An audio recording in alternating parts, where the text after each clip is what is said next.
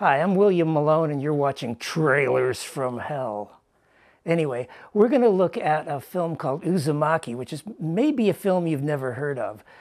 It was a Japanese film that came out in 2000, I believe. Now, for me, I was a kid who grew up in the 1950s and to a lot of Japanese horror films like Godzilla and so forth, and Rodan. I loved Rodan.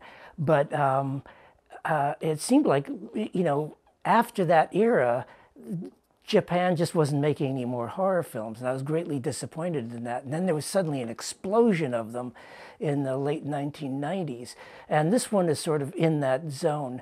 Now, this tells a tale about a schoolgirl who suddenly finds that her parents and nearly everybody in her town are suddenly obsessed with the spiral, which is what Uzumaki actually stands for. So let's take a look at the trailer. Now, one thing I really like about this film is it's got these really arresting images. There's a lot of really strange stuff going on here. And the film really plays as like a surreal exercise.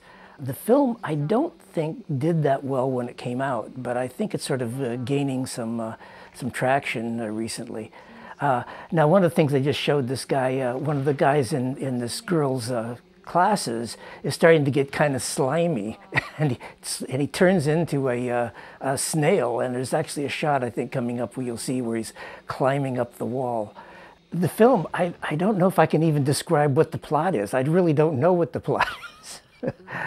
It was actually based on a manga, and they actually didn't have the manga finished when they started making the film, which is why the film, in essence, doesn't really have an ending either. But there's really some beautiful things here, and it's definitely a film you should check out.